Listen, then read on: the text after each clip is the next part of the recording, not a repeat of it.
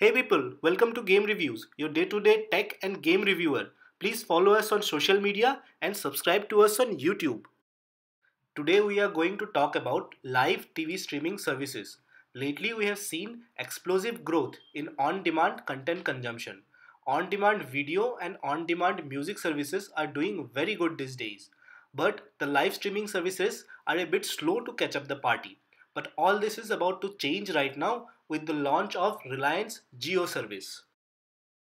With around 300 channels, including a bunch of HD channels as well, by far jioTV is one of the most comprehensive TV streaming services available.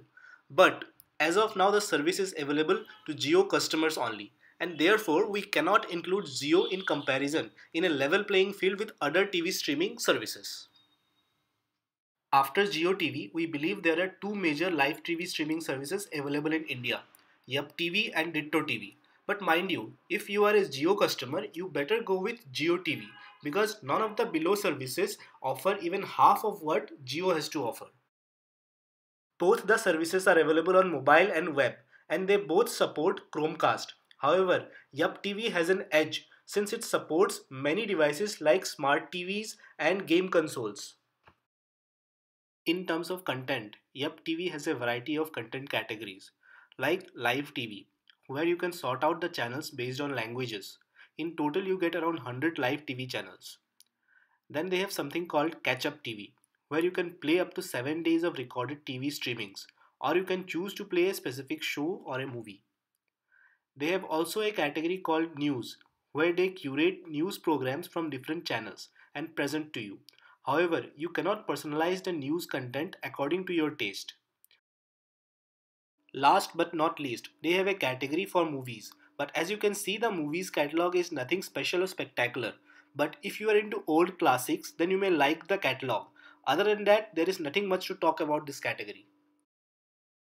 Well, let's talk about dittoTV. The content catalog here is pure straightforward. dittoTV is an online TV streaming service and they are serious about it.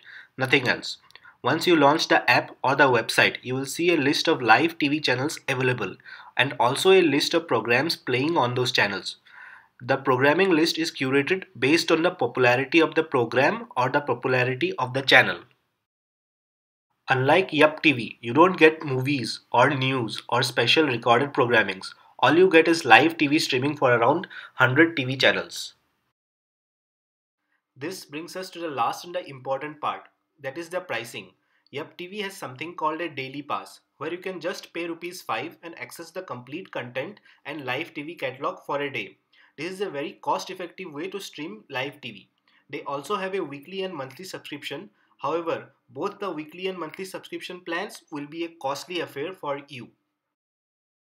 So, if you are looking for long-term subscriptions, then you should try dittoTV subscriptions. They don't have daily packages like YuppTV, but what they have is very cost-effective monthly, quarterly and yearly packages. You can get a dittoTV half-yearly package at just Rs 90, whereas YuppTV will charge you Rs 99 just for a single month subscription.